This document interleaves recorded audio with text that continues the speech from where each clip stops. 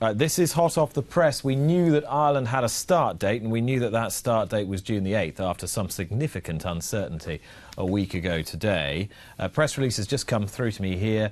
Naas is going to host the Irish racing resumption as Guineas set for opening week of action. So racing to resume under strict protocols at Naas on June the 8th and the Irish 2,000 and 1,000 Guineas at the Curragh 13th of June, which, if the British plan and the roadmap, the 1st of June roadmap, were to take place, would mean that the Newmarket Guineas would be exactly a week prior to the Irish 2,000 and 1,000 Guineas. Jumps racing to resume at Limerick on June the 22nd, which would be earlier than jump racing is intended to start in the UK, and tiered prize money reductions across all grades, 48-hour declarations to assist health screening protocols, so that would bring that in line with what we're accustomed to on the flat in Britain, and no apprentice or claiming races in the first 2 weeks following resumption. So joining me now is the Chief Executive of Horse Racing Ireland, Brian Kavanagh. Brian, good afternoon. Good afternoon, Nick. A fraught couple of weeks for you. Just explain how it's been for you through the last few days. Not too bad, Nick. The news came through on Friday from the government that they had moved forward the date for resumption of racing from Phase 3 to Phase 2 of our emergence from the lockdown, and that gives us 3 extra weeks, which is really welcome. So we start on June the 8th, and at that stage we will have been off racing for 11 weeks. We'll have missed 87 fixtures, so there's a big backlog to get through. But clearly the news is welcome on Friday, and now we've 3 weeks to get ready to start, and I think everyone's getting stuck into that now. How much did the initial news that you might be pushed back from your initial start date in May take you by surprise and take Horse Racing Ireland by surprise? Yeah, it was a surprise, all right, because it included horse racing in with all sports in general, contact sports, which is not the way in which racing is treated generally in Ireland, where we answer to the Department of Agriculture. That said, the government are handling the pandemic in Ireland in a very careful and cautious manner and a prudent manner, and it's quite effective. They created a system then immediately for particular sectors who felt they could conduct their business safely sooner than the phasing in which they were allocated, could make the case. We made that case over the course of the last week or so, or 10 days, and I'm glad to say it was well received. And it means not just the racing, but the whole sales, breeze-up sector of the industry can get going again here in Ireland. So as I said, it was welcome news when it came through. How worried were you that you would end up on the 29th of June, starting then? Well, it was very difficult because, Ireland, probably, as you know, is the biggest breeder of horses in Europe and supplies horses to other countries in Europe. So to see France, Germany starting and Britain hopefully starting on the 1st of June, Ireland would have been marooned on the 29th of June. So that would have been a real concern for the industry and caused a lot of anxiety within both the racing and breeding community. That was the case we made to government, and I'm pleased to say they listened to it. The Taoiseach mentioned horse racing specifically this week and gave the justification for horse racing going ahead in Ireland and mentioned that it was a multi-billion-pound industry and absolutely crucial to the rural economy, the economy as a whole. Are you happier now that you've got a better foothold in government than perhaps you felt 10 days ago? Yeah, I think that's perversely one of the outcomes of this situation is that people outside of our sector now realise that it's not just about what happens on the track. It's not just about big crowds and champagne bars. That there's a very significant industry behind it, and that racing is the sort of the fulcrum on which it's all based. And when that stops, the rest of it grinds to a halt. So we were able to make that case, and the industry made its voice heard as well, and that will be a benefit, a longer term benefit. As you say, it's wonderful to have our Taoiseach, speaking about the industry in those terms, and hopefully that will stand to us in the future. Just tell me a little bit about the specific protocols that your horsemen and racecourse staff will have to go through in order to get this off the ground. Of course, you have had significant experience of racing behind closed doors before the lockdown.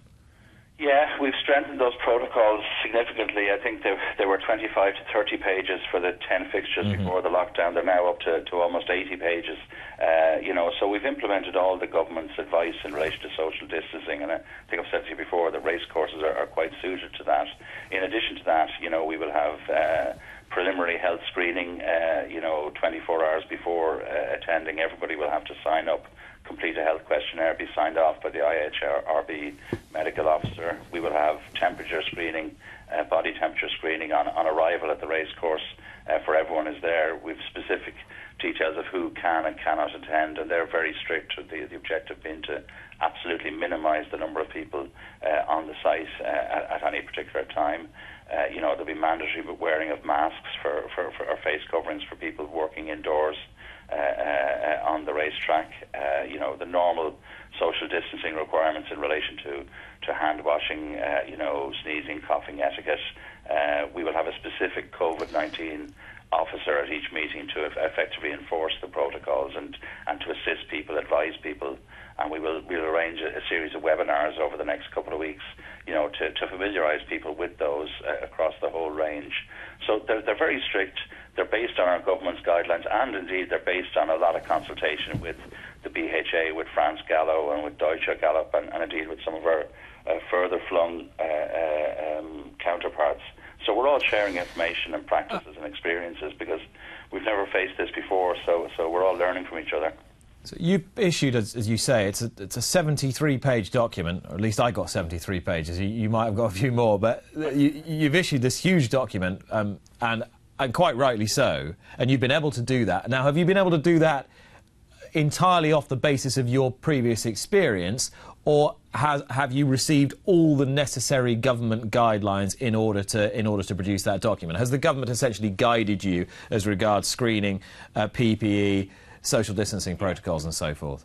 Yeah, both, Nick. The previous experience formed the base document, and we were able to elaborate on that with, government guidance changes. It gets improved, it gets tightened. So we've adapted that into the document, and as I said, we've got great assistance from our colleagues internationally. So, it's a good document, we think, and now the challenge is to ensure it's applied and people understand what they're expected to do and not to do on the track. So given that you're set to resume at Naas on June the 8th, and you've had full government guidance and you've been able to issue an near 80-page document telling everybody exactly what they've got to do, racing in Great Britain is due to start on June the 1st under the current roadmap, and the government has yet to tell the BHA specifically what the guidelines are going to be as regards screening, testing and PPE. When the BHA said there was still a heck of a lot of work to do, I'd imagine you probably would agree with them there. Yeah, I know there's a huge amount of work going on and going on everywhere. And of course, like this, the devil is in the detail. It has to be absolutely black and white.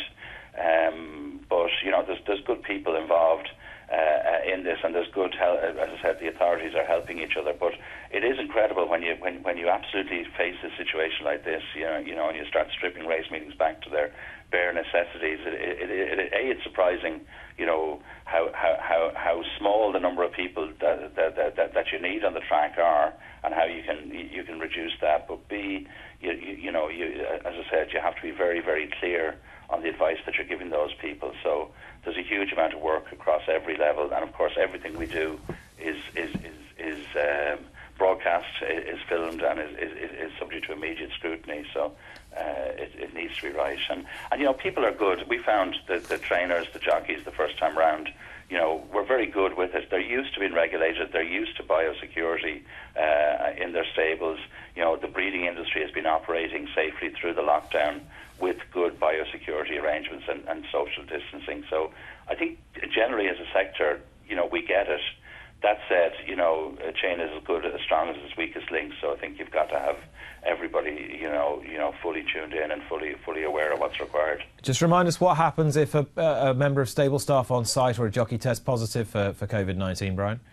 Well, that's all part of the process. You know, the tracing system we have will ensure, you know, we have a record of anybody who's been on the racetrack with those people during the previous period.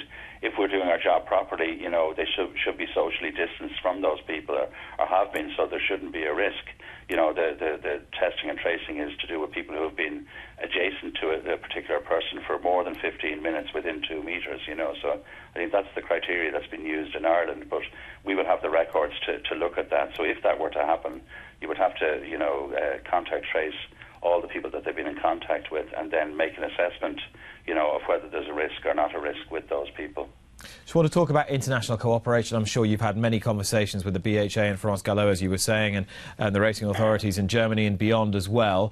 At the moment, you're looking to run the Irish Guineas at the Curragh on June 12-13. That would come a week after the Guineas in Newmarket if the British roadmap takes place. And then the Irish Derby would be on its usual date, which is Saturday, June the 27th, which would be a week before the rescheduled Derby and Oaks at Epsom, and then the Irish Oaks on Saturday, July the 18th, with Irish Champions Weekend on its normal position on the 12th and 13th of September.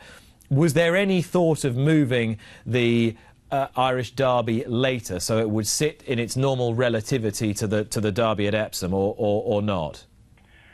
Yeah, we looked at all those options, and I suppose the one we landed on is the one that gets us back into the rhythm of the Irish pattern as quickly as possible. You have to start on the basis that none of this is ideal. You know, it's going to be an exceptional year, whatever way you look at it. As you said, there's still some uncertainty. We hope not, around the resumption in the UK and the fact that the UK have settled their Guineas and Ascot dates. You know, limited room for manoeuvre for us in making this call. But we went with the call which said, look, the Irish pattern has stood the test of time for us, and it's there, you know, for a reason. So we looked at saying, look, we could have delayed the Guineas by 3 or 4 weeks and then delayed everything else on a knock-on basis. And we said, no, look, let's get back into the rhythm of our season. You know, it might be interesting to see for a difference what happens when the Irish Derby comes before the English and the French ones, which it has never done before. You know, we all know it's going to be an unusual year for the pattern. So, you know, having the Guineas, the English Guineas, the Irish Guineas and the Ascot races on 3 consecutive weeks is not ideal. But we felt it was the lesser of 2 evils, if I could put it that way, in terms of addressing it. So it was to get back into the rhythm of the major pattern races in Ireland as quickly as possible. Brian, just be clear for me on the quarantine protocols between Britain and Ireland for those people who want to move between the 2 countries with horses. What will they have to do? As I understand it at the moment, Nick, the protocols in the government guidelines in Ireland are stricter than those in the UK. So I think anybody coming back into Ireland from either a UK visitor or an Irish person returning will have to isolate for 14 days. So that will create some complications. Now, we heard on Taoiseach during the week saying that this was an issue to be looked at because there would be an advantage in having a common policy. I think the 3 countries mentioned, ironically, were Britain, Ireland and France, that you could have some sort of common policy about people movement. But we're permitting, you know, international runners in Group 1 and Group 2 races up until the end of June, and hopefully beyond that, open to all black type races. Obviously they will have to operate. There's no problem moving the horses. The people movement is more complicated, and we'll have to recognise the guidelines of each individual country. Now, as I said, mares have been moving between Britain, Ireland and France, so, you know, where there's a will, there's a way, and we'll work with Britain and with France, the racing authorities and the trainers in those countries, and with our government to see if we can find a way to crack it. Would you have welcomed a more inclusive conversation as regards the programming of race days in Britain before you were able to put your programme together? You said essentially your hand has been, well, forced. You haven't really had much choice as regards where to put these races because Royal Ascot put their flag in the ground first, and then the new roadmap allowed for the Guineas and the Derby shortly thereafter. No, I don't think so. I think we've had, I think in the last month we've had 3 or 4 European Pattern Committee meetings by Zoom phone calls. So we're all talking to each other. I think it's recognised that the priority for each of us was to get racing back in our domestic countries, as early as it was safe and possible to do so. So you need to look after your own situation, and I think if any other country was in the same position, they would have done the same thing. We were fully advised and fully informed. It just creates a problem then, or a challenge. But Nick, these challenges are much more welcome than the ones we were facing in the last few weeks. It's great to be talking about normal stuff like this, as opposed to existential stuff about whether you can or can't race. So we'll try, if possible, to provide some in the early part of our resumption, try and provide some races that might lead into some of the races at Ascot.